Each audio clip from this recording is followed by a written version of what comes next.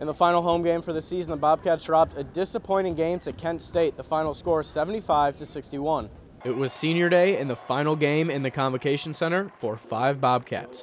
One of them is Nick Kellogg. He's one of the best shooters to ever play in Athens, but he couldn't buy a bucket in his final game at the Convo. He finished with 2 points from the free throw line.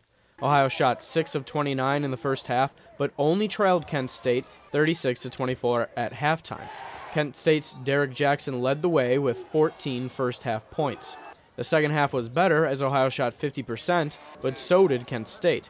Every time the Bobcats hit a shot, Kent State matched them. Travis Wilkins was the only scorer in double digits for Ohio. He finished with 14 points, but was unsatisfied with the team's performance. It's extremely disappointing. I mean, we disappointed not only ourselves as a team and our coaching staff, but we disappointed a lot of people out here. We had a lot of family in supporting us, and it's a hard one to swallow.